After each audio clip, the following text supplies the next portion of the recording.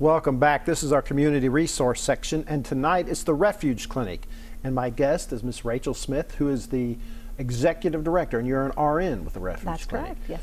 So tell me, what is the Refuge Clinic? So the Refuge Clinic is a nonprofit organization that provides free medical, dental, and behavioral health services to those that are uninsured or underinsured in our community. We serve Jessamine and Fayette County, and we provide all our services through volunteers. So we have over 100 volunteer healthcare providers, doctors, dentists, psychiatrists, counselors, all that are volunteering their time so that they can care for people that are often on the fringes of the healthcare system that lack access to care. Now you have one location, two locations? Two locations. We partner with the health department in Jessamine County, and then we have a location that is off of Richmond Road. Okay, so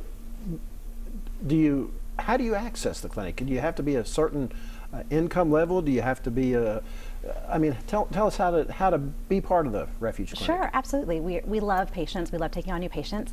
To be able to use the resources of the clinic, you have to be uninsured or underinsured, a resident of Fayette or Jessamine County, and living at 200% federal poverty guidelines. Okay, so how many people do you serve?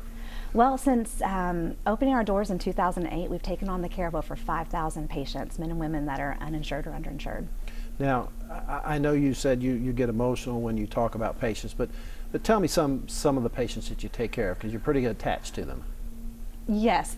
You know, we're so humbled by the patients that we get to partner with. Honestly, we call what we do relational health care because we consider it exactly that. It's a relationship, it's a partnership, it's a friendship between healthcare providers and patients. And so it's really our great honor to be able to walk alongside and encourage people, because often people have been, find themselves in a place where they've been discouraged, or they've, kind of been told like, hey, you're outside of the system, it doesn't work. And so in those moments when people are really vulnerable and they need health care, it's really great to be able to look at them and say, hey, we love you, we care for you, and it's our honor to serve you.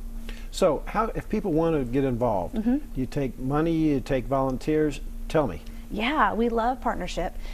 So there's different ways to partner. If you want to be a financial partner, you can go to our website, and everything is through donation. So we always, appreciate that support. But we also really love volunteers. We always need more providers, and it doesn't have to be just someone in the healthcare arena. We also take people that could volunteer and answer phones, front desk, administrative. So if anyone's interested in volunteering, they can go to our website, refugeclinic.org, and then they can find information on how to volunteer. There's an application there, and we love to partner with people that are like-minded and have the same heart and purpose. Now, you also kind of mentioned it is medical care, but there are barriers to medical care that you can address that are not just illness. Yes, absolutely. Honestly, that's a big part of what we do too. There's a multidisciplinary team, so it's not just healthcare with a dentist and a doctor and mental health provider. It's also wraparound services with a social worker. So there might be barriers of transportation or language, things like that keep people from getting care. And so we really work hard to partner with our patients to kind of be able to address those barriers. Okay, now you said healthcare providers, and you're probably talking to me. I am talking to you. And talking to me and other physicians and nurses out there. You could use them to help. We honestly could. I mean, right now, there's probably about 50,000 in Lexington, Fayette County that are uninsured or underinsured, and honestly, the need is greater than what we can meet. And so, the more that we have volunteers, people that partner with us, the more that we can do. And so anytime someone's interested and wants to serve in that way, we get really excited to say, oh, we want to provide that opportunity for you to utilize, your special giftings to be able to serve and do healthcare in a way that really speaks to a person, in a way that helps them kind of access care whenever they're not able to.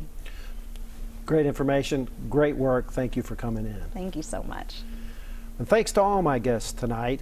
And if you would like to watch this episode again or past episodes, you can access them at Family Practice Associates' website at fpalex.com. Go to Patient Resources, Patient Education, and the YouTube channel. Again, thank you for watching. Tune in next month for more great healthcare information on Family Practice.